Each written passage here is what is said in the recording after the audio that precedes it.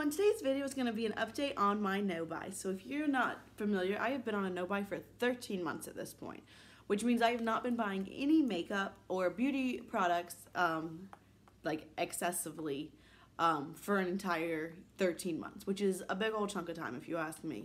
So before this, I was probably hauling a couple times a month, honestly, and just buying as much makeup as I could get my hands on, really.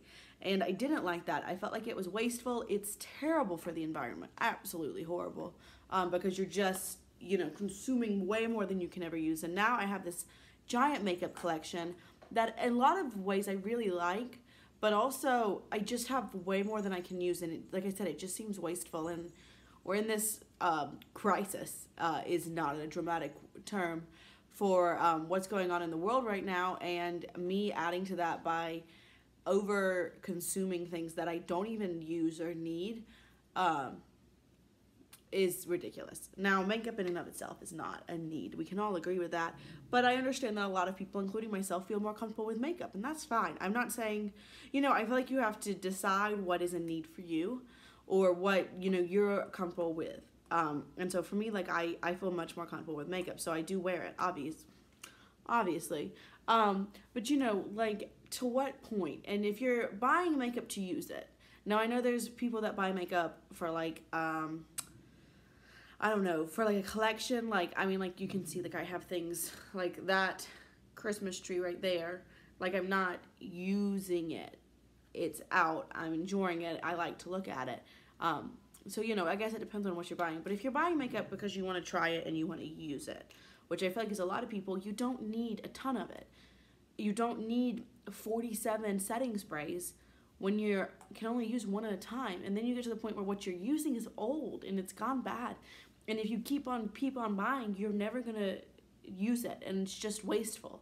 And the packaging that was used to make it, the resources that you utilized to make it, it's all a waste. So I decided to go on a no-buy, and so for 13 months now, I haven't bought makeup or skincare unless I needed it, unless I could completely run out of something. And makeup's really the focus of mine because I never had an issue over buying skincare. And in those 13 months, I've learned a lot. I haven't bought, like I said, any excessive makeup, any makeup that wasn't like I ran out of something. So this month I actually had ran out of 2 things and I had no backups. So this past month I ran out of concealer, meaning I had no concealer in my collection whatsoever. So I went ahead and purchased one. I purchased the Makeup Revolution Conceal and Define Full Coverage Conceal in Contour. It's fine. I've done a review of it. I don't know if it's going to be up yet. I think it'll be up. I can't remember. I don't know what day I'm posting this. But it's coming very soon, if not up already, of this concealer, and I don't really love it, but I bought it, so I'm going to use it up. I know people don't like it when people say that, but I think if I just got rid of it, I'm just further adding to the problem, and I'm not comfortable with that. So I am much more comfortable using something that I don't love than adding to the problem of just throwing it away and overusing things, or overbuying things. So I tried this, and you know, it's fine. And then I also ran out of setting spray. So again, I had absolutely no setting sprays. I do have normal to dry skin, and it's getting drier. I live in Ohio. It's getting very cold. And so setting sprays for me really like sink in my foundation. I really like the way they work, and I think they do something that I feel like is an important step in my makeup routine.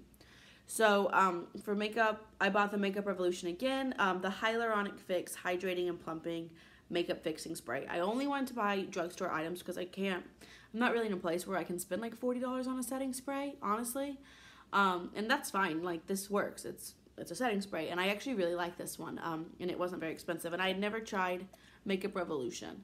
So I decided to get both of these, and you know, that's fine. Like I said, I ran out of things, and I feel a lot better just buying things when I've run out of them. And I think that it's something that we can all be better about, or not all, that's dramatic, because some people don't overconsume things. And it's not just about makeup. You know, I'm focusing on makeup predominantly on my channel, but I'm sure you know somebody that has like 57 pairs of jeans. And it's like, I understand that clothes are something that you wear every day, and clothes do get worn out, just like makeup does get used up. But when you have so many, it's like, girl, you don't need that. Or boy, you don't need that. Like, that's just way too much. you know, I just feel like when we consume way more than we can utilize, and we consume things that are perishable. Makeup is perishable. It does go bad. And so if we just keep buying it and buying it and buying it with like no end in sight, then we're just gonna use, you know, it's gonna go bad, and then we're gonna throw it away, and then we're adding to the trash. We have consumed items that took energy and took resources, and they will just stay in the environment forever. And that's not good. I don't think we should want that. So part of it too, something that I would like to start focusing on more on my channel and my Instagram, I don't really post on Twitter or Facebook, is like looking at the packaging on stuff, and is it really a sustainable packaging, and is this a good brand, and trying to be really cognizant of my carbon footprint as far as my beauty routine is concerned, because like I understand, especially in America, like we feel very much like you can't limit me, you can't tell me what to do, you can't say I can't wear makeup, and I agree with that to a certain extent, but at the same time it's like, yeah, but when you're buying 20 eyeshadow palettes in a month that you can't use, and you put it in a drawer, and like, sure, it might make you happy, but you've used so much resources and added to so much consumerism and trash and grossness, and it's not just affecting you, it's affecting the whole world. It honestly is. If you don't know, I am a scientist. I have a bachelor's degree in zoology, a master's degree in marine science, and I'm a year and a half through my PhD in biology. So I'm not just shouting. I didn't like randomly read a BuzzFeed article and I've decided this. And I've tried, especially in this series, I've tried to be really cognizant of the environmental impact, and I talk about it a lot, and I try to talk about it in my trash. So I try to keep it relevant on my channel, but I think I could be doing a better job about it, because it is something I think is really important, and I think it affects all of us. So that's how I feel about it. But you know, I feel like this mindset also, and it has been a huge shift in my mindset, and I'm not saying I'm perfect, because like if you look at my makeup collection in my office, like it's absurd. But I'm going to do better from now on, and that's all I can do. I can't go backwards. We haven't invented time travel. So, you know, that's what I can do from here on forward, and it'll give you more money, you know, like I definitely found that without buying money on makeup, I've had money to do other things. And like last weekend, was it last weekend? Or was it 2 weekends ago? I think it was 2 weekends ago. John and I went and saw a Sherlock Holmes play. I love Sherlock Holmes. And we went and saw a Sherlock Holmes play, and I went and saw a Rocky Horror Picture Show play.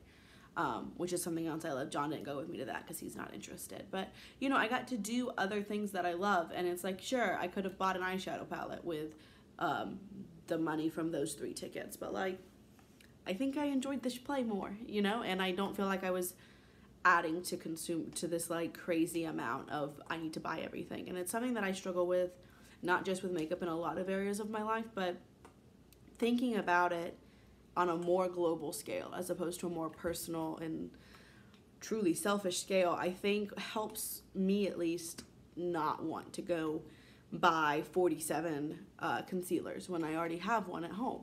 You know, I have one at home, I don't love it, but I'll use it up, and then I will not purchase it again, and I'll buy something new.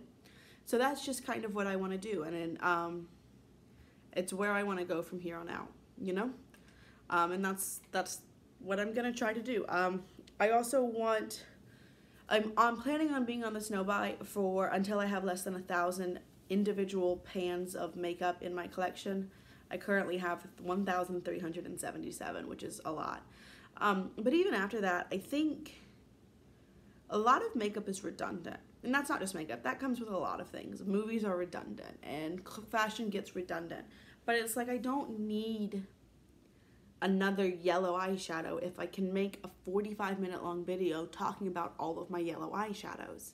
You know, if I have things, I don't need to buy things that fill the same niche, if you will. So instead, I want to make sure that when I am purchasing more makeup, I'm only purchasing things that are unique to my collection and things that I'll wear. Like, I don't currently own a lime green lipstick, but I don't think I'd ever wear a lime green lipstick, so I don't need it. So if somebody comes out with a lime green lipstick, I don't need it. I don't need to buy that because I wouldn't wear that. Now, That being said, you know, like today, this is a pigment, it's not glitter, but like those Stila glitter and glows, I wear those at least once a week, usually multiple times a week. So if they came out with a shade and I didn't feel like it was too similar to something else and I didn't own something already very similar, like I wouldn't feel guilty about it. I have on, this inner corner is Stila glitter and glow and Perlina. I love glitter. Now, for some people, they're like, hey, I do wear lime green lipstick every day. Great.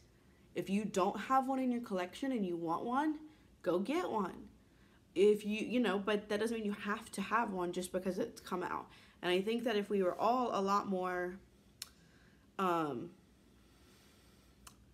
conscious, I guess is the right word, of what we buy, and we only bought things that were unique or things that we were truly interested in, it would change the way makeup is produced, because it is mass produced now. And you know, we have brands like Colourpop that literally every single week have multiple releases, and people aren't interested in all of that.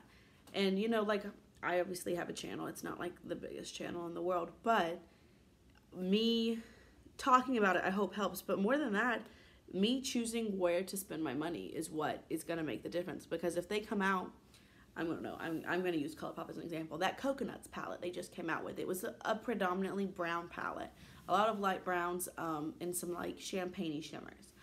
Now somebody might just be getting into makeup and they're like, I don't own any of that. I don't have those kind of colors. Great. I hope you purchased it.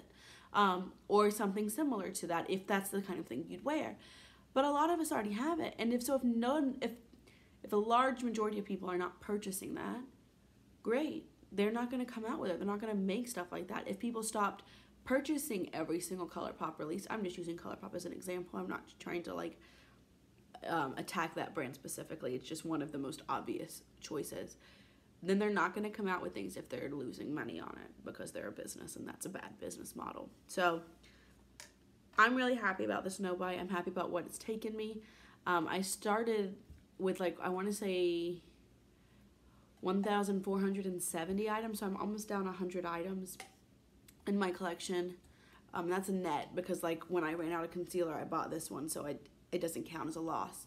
And I'm happy with it, and I'm happy with my mindset as far as makeup is concerned, and I'm a lot more satisfied with what I own, because I do find myself being like, ooh, like I've been craving a green glitter look. I've just been like really into that.